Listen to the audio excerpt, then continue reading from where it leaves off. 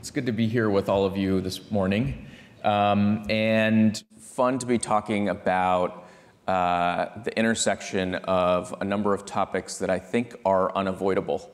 So my very simple equation that will guide the next few minutes is water, when paired with the known risks that we face through climate change, yield a series of risks for the energy sector. And what I want to do, I think that's probably an intuitive thesis, so it's Duke, so you guys probably have figured out that much on your own.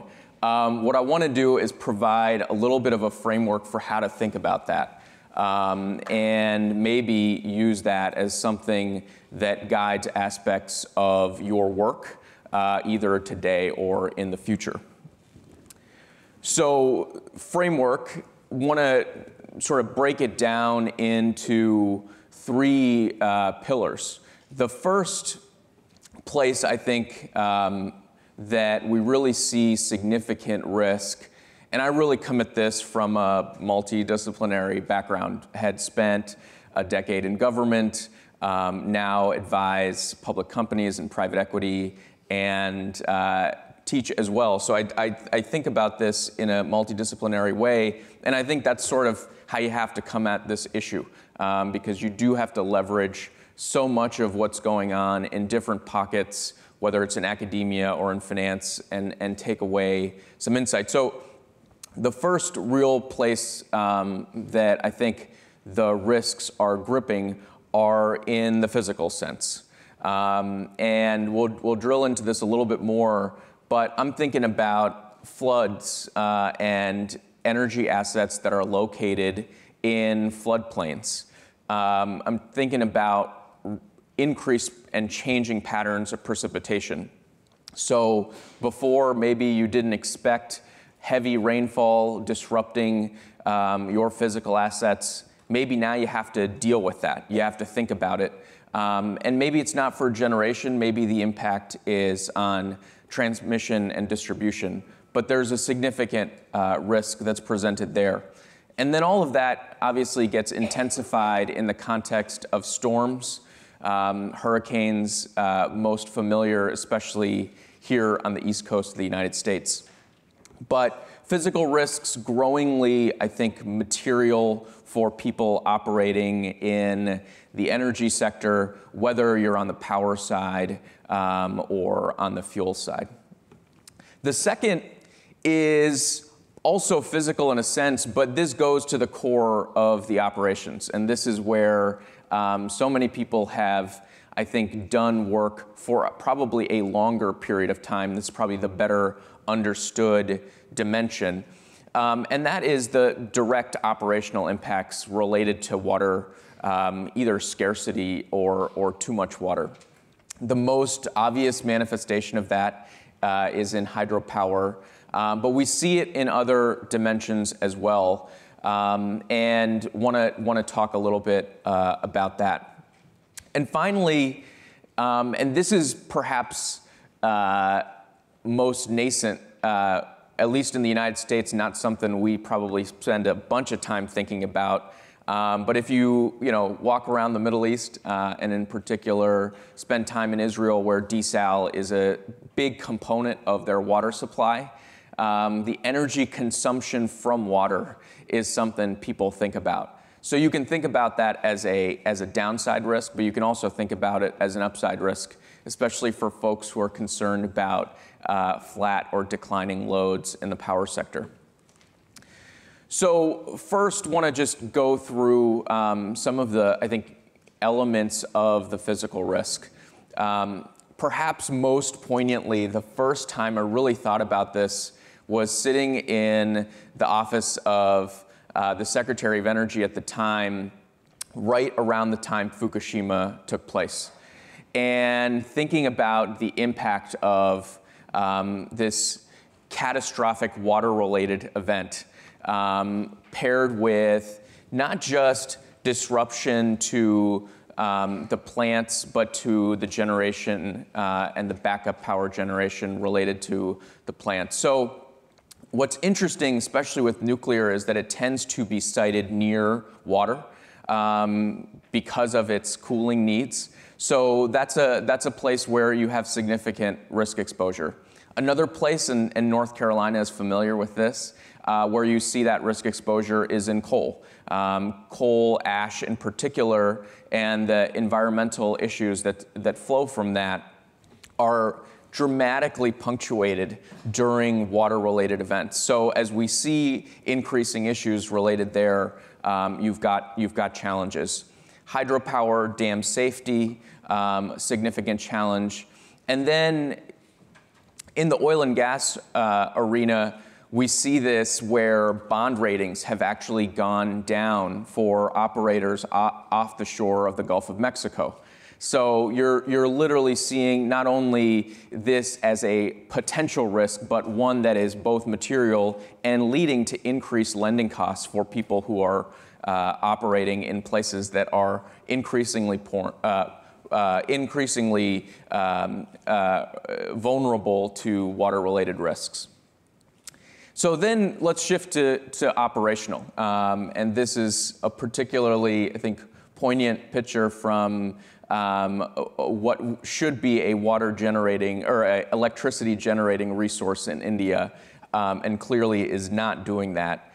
But we saw this in the United States with Shasta Dam and California's hydropower generating capacity and the West's hydropower generating capacity during the significant droughts that we saw over the last decade, with production dropping almost to half of what we had seen in certain instances. In other places, the production levels decline even more significantly. And if you care about emissions, the question is, what backfills that during those periods of drought?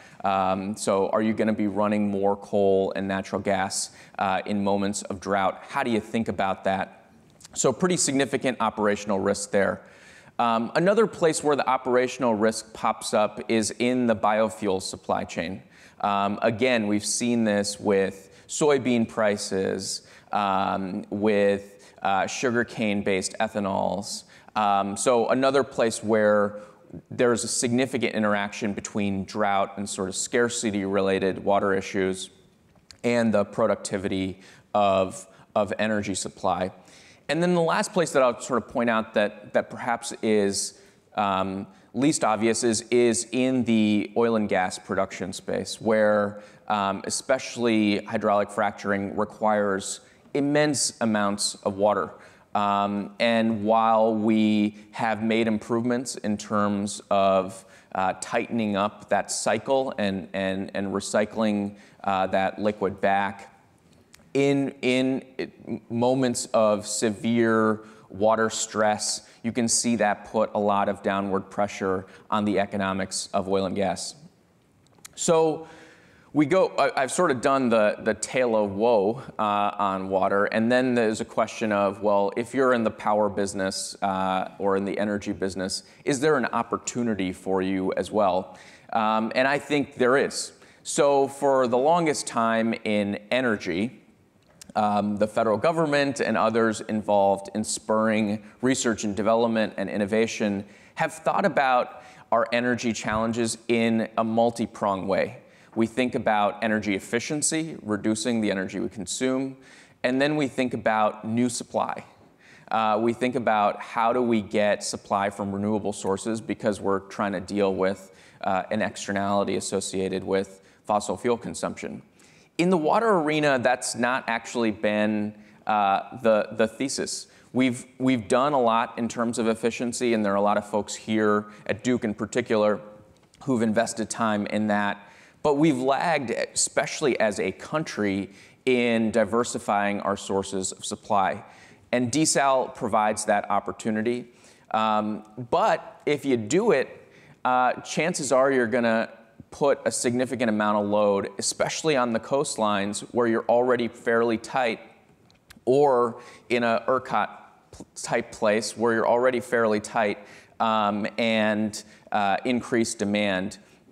One analysis suggests that if the United States were to shift to desal-based drinking water, so you allocate all the rest of the clean water to other aspects of your economy, you could increase power demand by 10%, which is a lot. So we're obviously not going all the way there, but it just shows you how much the needle can move with incremental increase in supply that's produced in a much more energy intensive way. In addition to desal, in the development context, another place to think about where power demand goes up as a result of water consumption being taken care of in a different way is irrigation. And we've seen the World Bank make a real push to replace diesel-based irrigation with solar-based irrigation, but that's a significant potential driver as well. So an interesting nexus point.